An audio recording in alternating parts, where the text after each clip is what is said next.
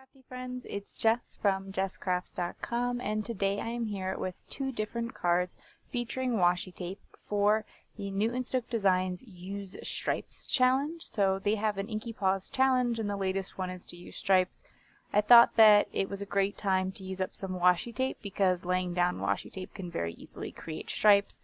And I don't know about you, but I have like a couple of jars full of washi tape, and so using them on cards would actually be really helpful because a lot of times I just use them to seal envelopes and you only can use so much that way. So here I'm going to use them for something a little bit different. My first idea was to take these really thin solid colored washi tapes and create a rainbow with them. I work on grid paper, but you could do this with a grid mat or just a sheet of graph paper, and I'm essentially using that to create a straight line. I think that it's a little bit trickier to try to like draw the line in and then lay your washi tape down because you'll want to be able to cover your line, but that's also a choice. I was able to use the grid lines to set up like the first piece of washi tape, and then the rest you don't really have to worry about it anymore. So if you draw a straight line on a piece of paper, line it up with the bottom of the paper, that should be enough to get you started and you won't need the grids after that first piece. So with the purple I did find, which was my first piece, that I didn't lay it perfectly straight, and over time after making a couple of these, since I actually did make I think 3 of the rainbow card and I make another card in this video, I was getting better about laying washi tape down straight, and for now I'm just letting it hang over the edges because I thought that that was a little bit faster. I'll just kind of like tuck them all in together at the end, and also that if I tried to make sure that each piece was only exactly as long as the paper, that would again be just a little bit more frustrating, so I'd rather lay on some extra and tuck it in at the end. If you didn't want them to be perfectly straight and you kind of like the rough edges of the washi, you could just make smaller strips and lay it across the cardstock as well. And this I'm working on a piece of cardstock that I will put on my card base, and even though it'll be white on white, I just thought it'll be easier to create this panel and adhere it on rather than to work directly on the card panel. However, if you wanted to work directly on the card panel and you didn't want the washi tape to show inside your card, you could just cut off the edges instead of tucking them under.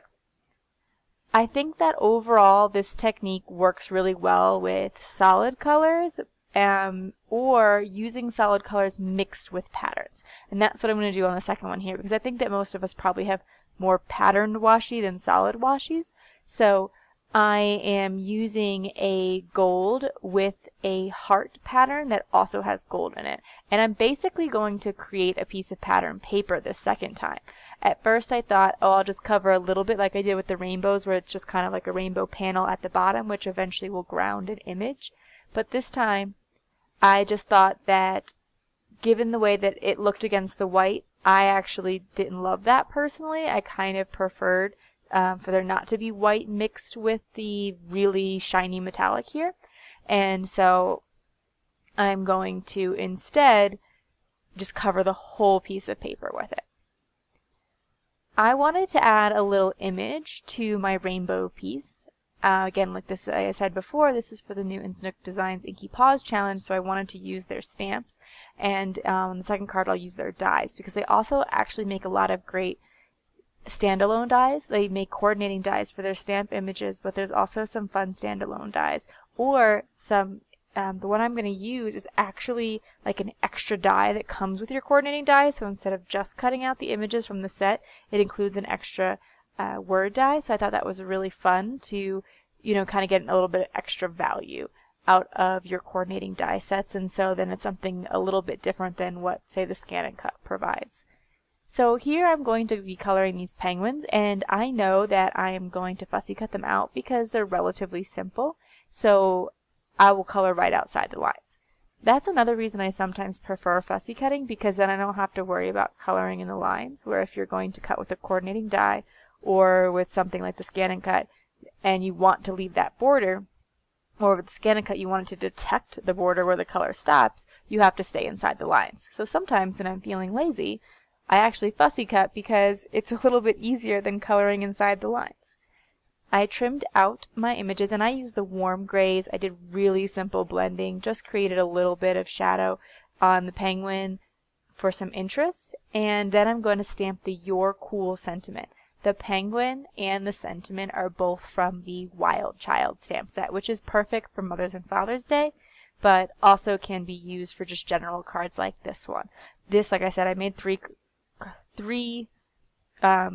copies of it, and so I'll probably put at least a few of them in my box for cards for hospitalized kids. And then the second card, like I said, I created a piece of pattern paper with that washi, and I'm going to add this smile die cut to it, and I cut it out of black cardstock. I put adhesive on the back of the black cardstock before I die cut it. It's Elizabeth Crafts adhesive, but I know some people like to use Stick It for a similar purpose. I find this to be a little bit cheaper. And now I have 3 smile die cuts, and I was kind of going back and sort of toying with the idea of, like, do I want to stack them and make it a little bit more prominent, or do I want to emphasize the stripes created by the washi and lay down the smile 3 times? And as you can see, that's what I decided to do, and I thought, you know, going with just 3 would be good because things tend to look a little better in odds. And then I'm going to just place this on a card base and let that really pretty washi just kind of do its thing and be the focal point of this card. So that's it for 2 quick cards that show you how to get some of that washi out of your stash. I hope that's helpful for a few of you. And like I said, Newton's Nook Designs Inky Paws Challenge, so I'll leave a link to that in the video description below so you can check it out, and you can also win a gift certificate there if you participate. I'll also leave links to the different products that I use in the video description below. And thank you so much for watching. You can like and subscribe to this video, and I would appreciate that. Have an awesome day. Bye.